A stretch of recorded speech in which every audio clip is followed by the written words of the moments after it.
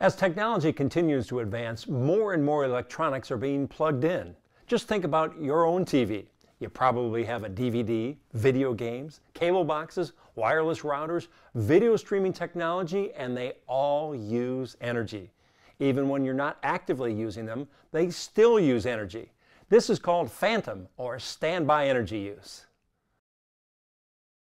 Think of it like a dripping sink. A drip here and there doesn't mean much, but pretty soon you'll have a full sink of water. Each device that gets plugged in uses a little power. A TV, when it's turned off, will continue to draw some power. An adapter used to charge your phone will use some power even when a phone isn't charging.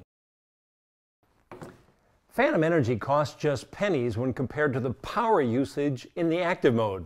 But most of us have 20 to 40 devices in our homes that use energy in a standby setting. Then those pennies can quickly add up to dollars. Many energy experts believe phantom energy can add up to 5 to 10% of your yearly utility bill, 5 to 10%. So how can you put that to a stop? First, let's find out what we're up against. Let's go around our house and find some things that just might be draining your power.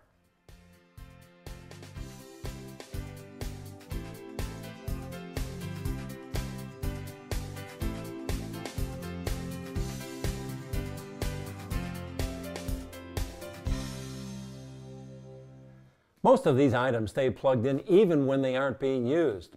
Just like this TV, it's off, but it's still using power. So how do you know how much power is being used? This is a kilowatt meter. You can buy it for about $30, and all you have to do is plug devices into it to find out how much power it uses. Now, you can enter the cost of kilowatt hours, and you can find that information on your monthly utility bill, and then set it to estimate your daily, monthly, or yearly cost. We've set this meter to read out our yearly cost. All you do is plug in and wait. Now, it's recommended you wait 24 hours to get a good estimate, which we've done on all of these items already. Okay, let's start with the phone charger. If it's left plugged in without a phone, it'll cost you about 25 cents in a year. That's only if you left the charger plugged in and never add the phone. When you are charging a phone, it chimes in around $3.54 a year, and once the phone is charged, the cost drops to about $2.15 per year. So really, once you have your phone charged, take it off the charger and unplug it from the wall. How about a DVD player? When it's plugged in and turned off, it's still costing you some money, about $1.49 per year. If it's on but not playing a DVD, it'll cost you about $7.25 per year.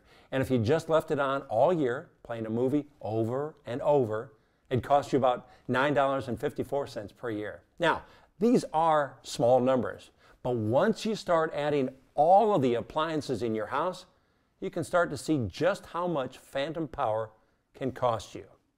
Now, this one is something to think about. Many of us have external hard drives that you keep plugged in and attached to your computer.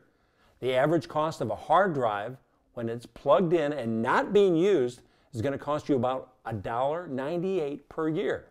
If you don't use the hard drive that often, just unplug it and let it sit until you need it. Now, what about a laptop? They're always being charged, and some people leave them plugged in so they're always charging. But what's that going to cost you?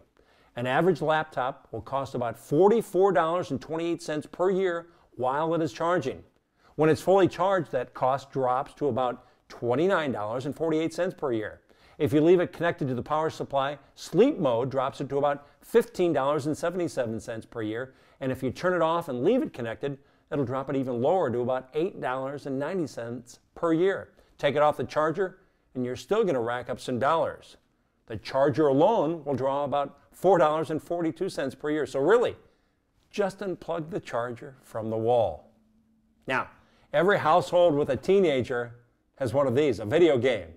When powered down, it still draws power and could cost you about $1 a year. But when it's powered up and ready, it could cost you over $20 a year, depending upon the power settings you have set up. Finally, let's add in all of our TVs. When they're turned off, they draw in enough energy to cost you around, just $1 a year. But that doesn't include a DVR or cable receiver, which also draws power when not turned on. When you add it all up, Energy experts think all of this standby energy could end up costing you about 5 to 10% of your annual utility bill. It all depends on how you use the appliances you're using and the cost per kilowatt hour in your area. So, take some time, go around your house, find out what little bits of energy are draining cash out of your wallet. You'll be surprised how many energy vampires are lurking around your home. Energy.